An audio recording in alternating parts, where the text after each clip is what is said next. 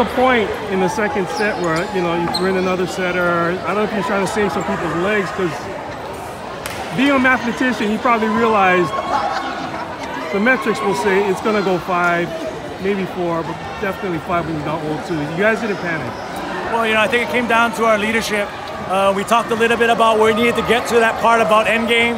End game's our game, and we did. You know, after set 2, the leadership of that group definitely came together. Our captains came together. I saw you kind of step away and you let them... And you know, I think that's part of where these guys are coming full circle, to understand that we're at the part of the season where they just have to do.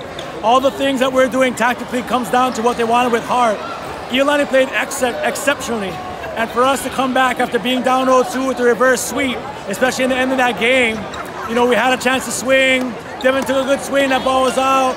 We found a way to fight back and came back to win, which I'm very, very proud of our girls, but especially for the execution that we had. Tara played lights out, Kayleigh was awesome. It was a great team win for us across the board, and I'm super proud of what they did. I thought your sophomores, they're so talented, but then there's a moment every now and then, okay, they're young.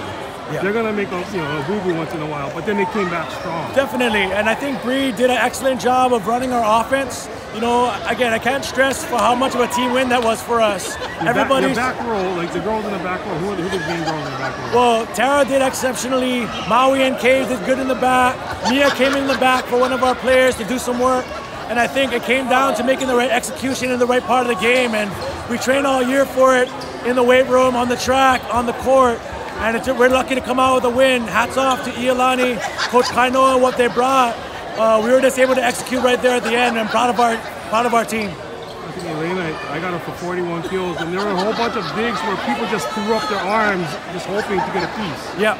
And you guys got a piece every time you needed it. Well, you know, she's one of the best players in the state, and for her to do what she was doing, and for us to come back and play that hard, you know, she puts a lot of pressure on us on D. But you know, for her play, all that she's doing, hats off to her. She put us into a bad spot and made us get better to play. But I'm really proud of our team, how they rose up when it mattered the most, and came out with that win. Was there anything? I mean, I think Brianne, she mentioned that at a certain point, I guess in the third set, you guys wanted to funnel more of Elena's swings toward the libero area. Yeah, we did, and it you was know, a little more general before that. Well, you know, she was doing a lot of stuff. She sees the court so well. Yeah. She plays so well. It's a matter of us changing up things to make it a little bit harder for her. I'm not sure if we did it, but we were able to execute right there at the end part of the match. We came out with the win. So you had a streak. Jerry at my office looked up the numbers. You had a streak that went back almost 20 years of making the state tournament, making the state final. I don't think you worry about stuff like that, but it is a legacy.